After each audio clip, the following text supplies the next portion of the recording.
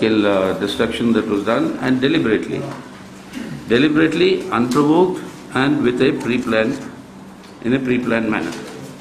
This is a blatant violation of our constitution, of the democratic rights guaranteed by our constitution, and of essentially elementary human rights. And this is the real character of the BJP in the state of Tripura. For 3 years they have been in government. It is very clear that the growing discontent against their misrule, the BJP's standard practice of promising many things before the elections and never implementing any one of them, all this was leading to large-scale discontent and people's protests. The CPIM and the Red Flag and the Left Front are in the forefront of these protests. And in order not to allow such process to galvanize and get concentrated into an anti-BJP sentiment in the state, these sort of attacks have been unleashed. This is the political reason for this sort of a thing that is being done, blatantly violating every constitutional tenet. Since 2018, since they've come, 21 CPIM workers and cadre have been martyred. And this time, before all these attacks, the slogan that was always being shouted was Jai Shri Ram. Police would be standing there as bystanders, in fact often protecting the BJP people who were indulging in this sort of violence, and the police was acting completely as the agent of the ruling BJP government in the state. And the worst is that despite representations made to the Prime Minister, besides making all representation to the central government authorities, there has not even been an acknowledgement to the letter I wrote to the Prime Minister detailing all these attacks. But in any opposition-ruled states, any such attack by the ruling party in those states, the non-BJP ruling parties, you see the big hue and cry and the manner in which the entire administration comes down saying that political violence is being perpetuated in these states. So clearly when they commit violence, there's a different set of rules.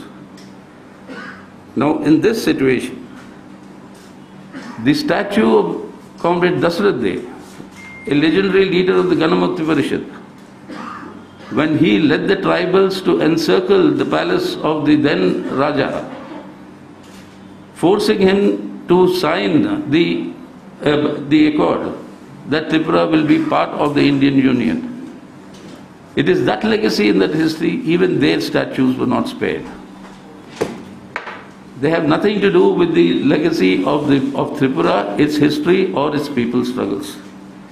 So in this situation, we are demanding that the action should be taken against all those whom we can identify in all these videos. Action should be taken against all of them, and compensation be given to all those whose houses have been destroyed, whose properties have been destroyed, and those who have been injured, and immediately withdraw all the false cases that they have filed against us, against our comrades. This is a political challenge, and we would like to warn the BJP not to indulge in such violence attacks. Such violence and terror will not be tolerated.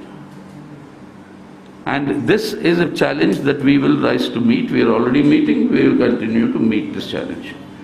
And the people of Tripura will not be cowed down by such terror so that they think that they can continue to be in their government and rule the state.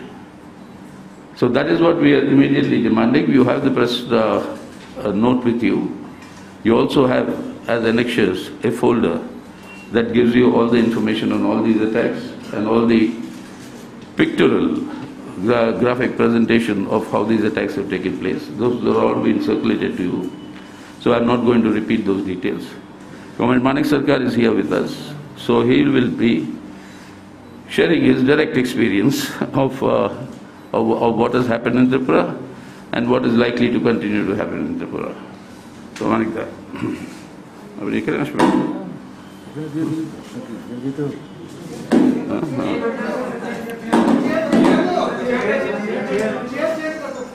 Change क्यों दे? हाँ. You come here. Is this proper? That's okay. What to do? This is the constraints of technology in the COVID area.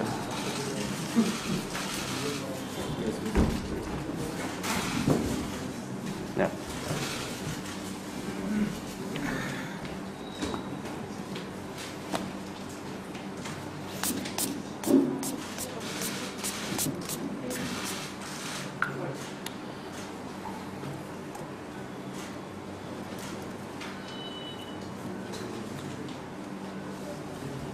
Thank you very much for attending this press conference.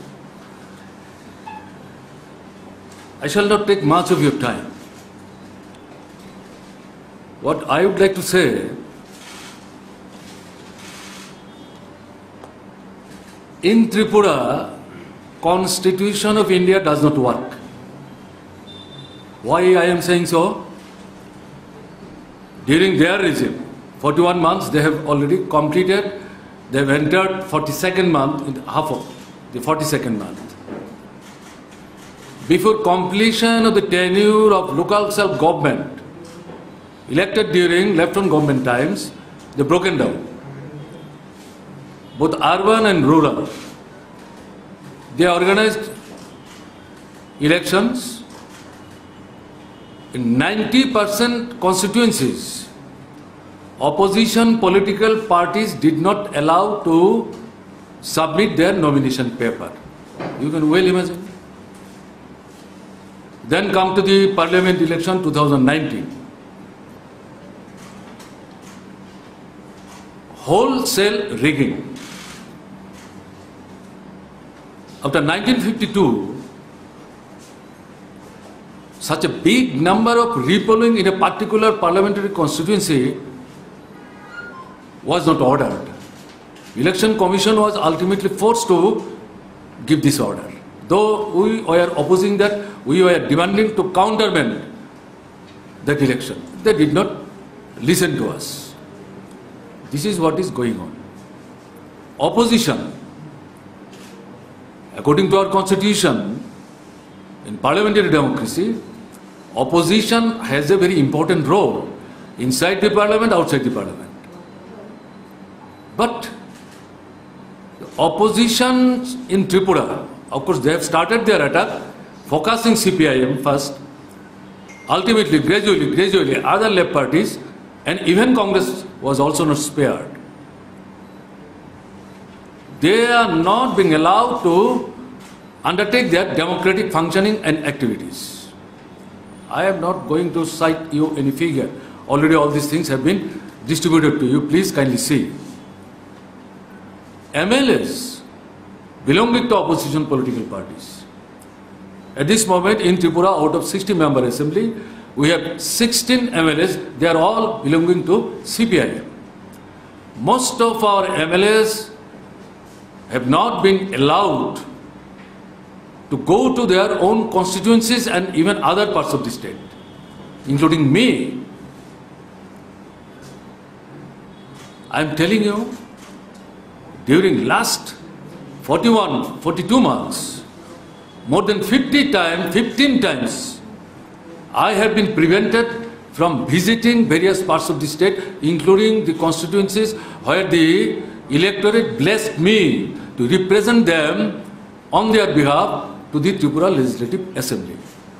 That is what is happening. 3 of our MLAs, including senior one, Badal Chaudhary, then Ratan Bhumi, then Sudan Das, physically they have been attacked. So what is going on?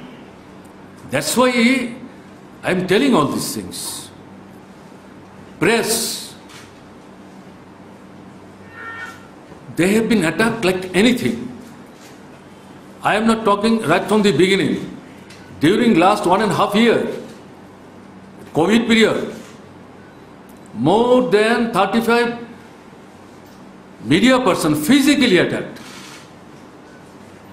5 electronic media, this or that plea, they have virtually banned. And on that particular 8th, at Agartala, the capital town of the state, you have seen Other than our party offices, 4 media houses have been attacked. Not the media alone, advocates who are courageously trying to stand in favor of the tortured people, their houses are being attacked, ransacked, looted. Even in the premise of court, 1 or 2 advocates, they have been physically attacked. No protection of human rights. That's why I am telling that Constitution of India does not work there. And it appears that Tripura is perhaps out of India. Nowhere in other parts of the country, any state, this type of attacks are being meted out against the opposition. So what is going on? I think people of Tripura, as well as the people of our country, they do not believe that all these things which are going on there in Tripura without the knowledge of the government of India and their political party. But no interference. What our General Secretary has emphatically said, this should be stopped. Who will stop it? So this is the situation. Why they are doing all these things? Because their performance is zero. I am not saying zero, -0. What they promised before the assembly election, after getting elected, they have taken completely volte-face. They have cheated the unemployed youth. They have cheated the teachers and employees. They have cheated rural and urban poor. They have cheated our mothers and sisters. That is what is going on. I don't like to detail out all these things. So in this situation, why they are attacking us? Because right from the beginning, despite all these attacks, braving all odds, CPIM, Communist Party of India Marxist, together with left, trying to mobilize people just for their livelihood, nothing else. After the publication of the results, we have publicly accepted the mandate of the people and made this point clear. Yes, we would extend our cooperation to the government if they seriously implement their election promises. If we find they are taking anti-people policies, wrong stance, which is detrimental to the interest of the state, we will oppose it. Of course, in a very constructive manner, we will submit our point. If they accept, all right. If they don't accept, it is to the people of Tripura, they should decide what is what. So, in this state, actually, they have converted Tripura as their laboratory, I should say. I am being forced to say so. Laboratory of what? One party, dictatorial, fascistic regime. Might be Tripura is a small state of 40 lakhs population at this moment, perhaps. But if they are successful there in Tripura, ultimately that will be replicated in other parts of the country. And ultimately, for the whole country, they are planning to do so. So, this is not the problem of Tripura alone, problem of the Tripura democratic-minded, secular-minded, peace-loving people. This is the problem of the sensitive people of our country who are democratic, who are secular, who are peace-loving, love the country. So we would extend our request to all of them. They should protest it, denounce it, and ask the government of India to stop all these fascistic attacks. This is what is I would like to tell before you, that's much. Really. So if you, I don't think there will be any questions anybody has?